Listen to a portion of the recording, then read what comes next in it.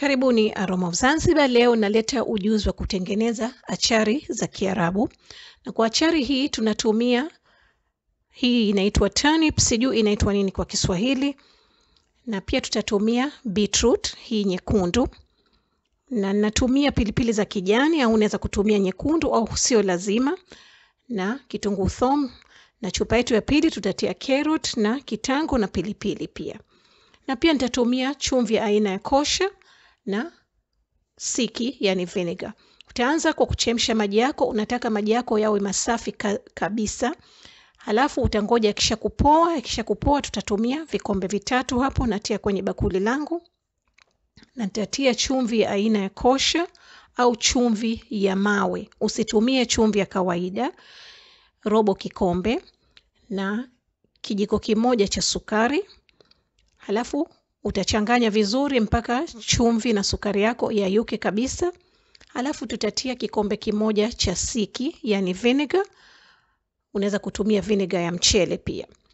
Halafu hapo turnips zangu nimezikata kama french fries na beet pia nimezikata. Natumia chupa kubwa ya mililita kiasi 32, lakini unaweza kutumia chupa ya aina yoyote. Natia hizo turnips zangu. Na tunatia hiyo beet nyekundu ambayo itafanya hizi turnips zigeuke rangi. Na natia kitunguu thoum na pilipili na majani ya bay leaf. Na recipe hii hasa base yake ni siki, chumvi na maji. Vilobakia vote ni kutia ladha tu. Sasa kwa hivyo kama hutopendelea kutumia kitunguu thoum au pilipili, sio lazima, huna haja ya kutia. Unaweza kutia chochote utakachokipenda. Okay, kwa hivyo tutaijaza chupa yetu vizuri. Halafu tutatia ule mchanganyiko wa chumvi na siki na sukari na maji mpaka ijae mpaka mwisho, mpaka juu. Halafu utafunika vizuri. Tutaweka pembeni sehemu iliyokuwa sio ya joto, yenye ubaridi baridi. Unaona rangi ishaanza kubadilika hiyo. Sasa hivi tutaenda kwenye chupa yetu ya pili ambayo natumia carrot, na hakikisha kama chupa zako ziko safi kabisa na kavu. Na unaweza kukata carrot zako utakavyopenda, sio lazima ziwe refu. Na unaweza kutumia mboga za aina yoyote, sio carrot peke yake. Unaweza kutumia vile vitunguu vidogo vidogo, unaweza kutumia cabbage, unaweza kutumia cauliflower. Mboga zozote unaweza utakazopenda.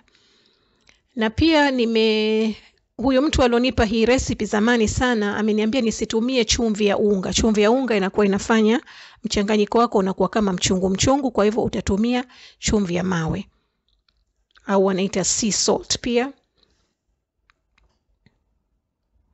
Kwa hivyo hapa natia viungo vangu vote. Pilipili kama nilivyosema sio lazima, lakini mimi napenda pilipili itokeze kwa mbali, na kitunguu thoum pia kinaleta ladha nzuri.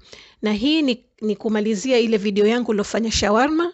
Kama nilivyofanya shawarma nilitumia hizi achari. Okay, baada ya siku 7 nimefikia hapa. Mimi baada ya siku 7 ndio nakuwa naitia ndani ya friji. Ni vizuri kuiweka ndani ya friji kwa sababu inakuwa bado ngumu. Ukiweka nje kwa siku nyingi inakuwa laini kama inatia poereka hivi, zinakuwa sio nzuri. Na wakati wa kutoa hizi achari, kitu chochote utakachotumia kama ni kijiko au uma, kitunguu thoum utakitoa hakiliwi. Kama utatumia kijiko au uma, hakikisha kiwe kikavu, sio kimaji au kitaharibu achari zako. Na pia usitumie mkono kushikia humu ndani.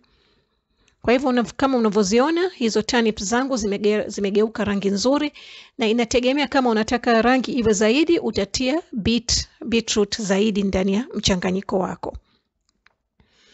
Na kwa achari yangu ya carrot nahisi haikushika vizuri, kwa hivyo nitaiongeza kuiweka nje kwa muda wa siku 2 zaidi, kwa sababu carrot zangu zilikuwa bado ngumu.